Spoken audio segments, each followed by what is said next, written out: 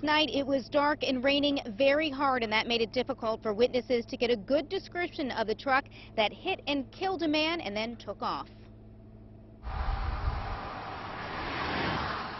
Debris and parts of a taillight still litter the shoulder of northbound 15 in Thurmont.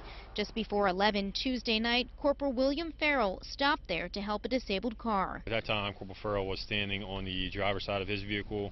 Another vehicle that we're identifying as a suspect vehicle ran off the right side of the road, struck Corporal Farrell's pickup truck as well as struck Corporal Farrell, and then continued on. Police say that truck stopped about 100 feet past the accident, stayed for up to 5 minutes, but then took off again. Meanwhile, Corporal Farrell died at the scene. It's just a shame.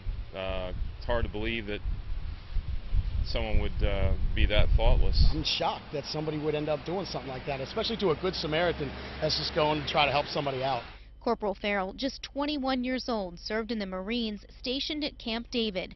The Corps issued a statement saying they are heartbroken by the loss. They add, quote, "During this difficult time, please know that William was a selfless Marine and his actions reflected his strong and noble character, one that epitomizes a United States Marine," end quote.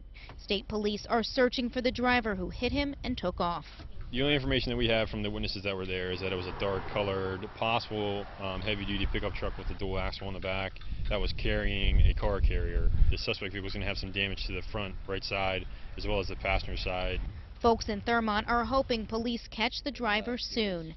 Give his family some satisfaction that at least the person responsible has been apprehended.